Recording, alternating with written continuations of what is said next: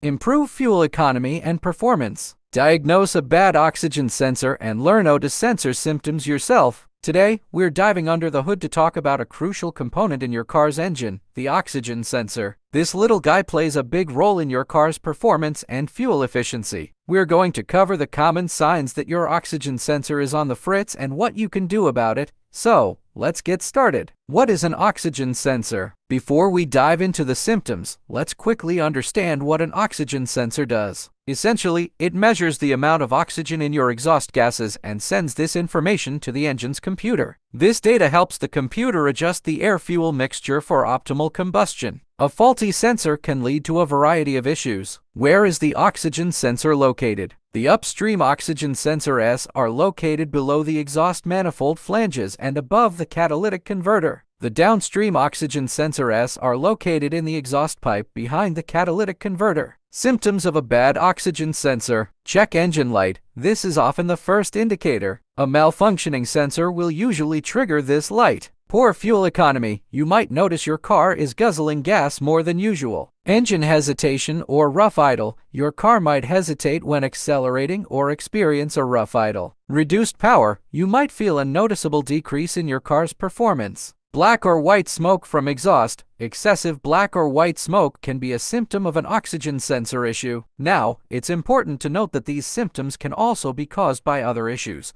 so it's always a good idea to get your car diagnosed by a professional mechanic. If you suspect your oxygen sensor is faulty, here are your options. DIY replacement. If you're mechanically inclined, you might be able to replace the oxygen sensor yourself. However, it's essential to follow the manufacturer's guidelines and use the correct replacement part. Professional mechanic. If you're not comfortable doing it yourself, take your car to a trusted mechanic. They can diagnose the issue accurately and replace the sensor if needed. And there you have it. Now you know the common signs of a bad oxygen sensor and what to do about it. Remember, this is just general information, and your specific situation might vary. Always consult with a professional mechanic for accurate diagnosis and repairs. Thanks for watching. If you found this video helpful, please give it a thumbs up and subscribe to our channel for more automotive tips and tricks. Don't forget to leave a comment below if you have any questions.